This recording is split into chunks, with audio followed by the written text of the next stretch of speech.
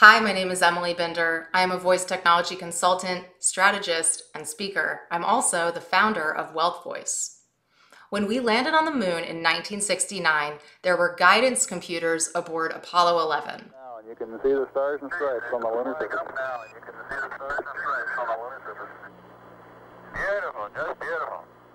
The original iPhone had 120 million times faster computing power than those guidance computers.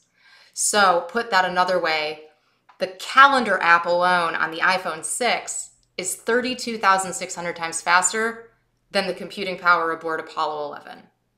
Technology is moving at an accelerated pace.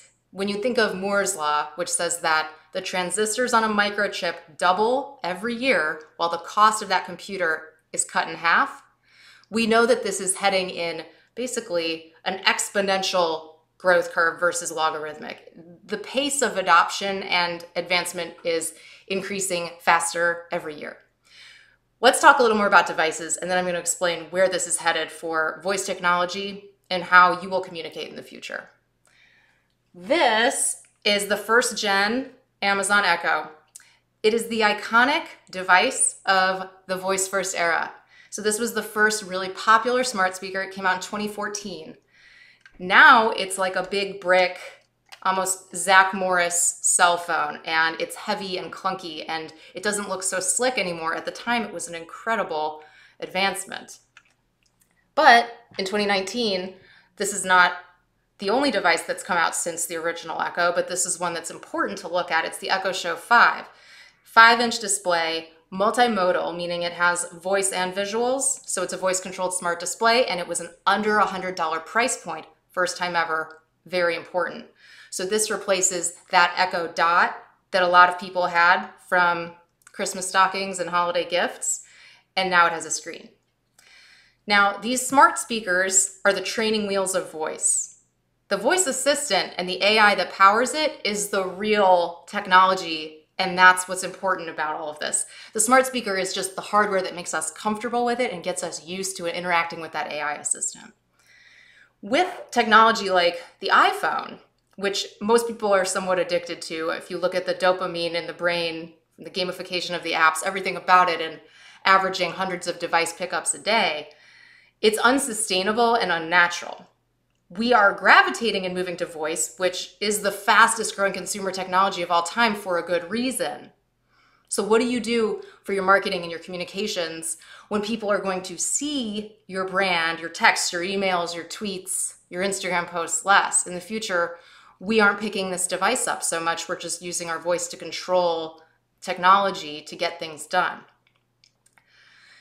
You have to become an authentic voice, and you have to be present on the technology of the future. What happened to the businesses that didn't embrace the early internet, the ones who stayed in the yellow pages?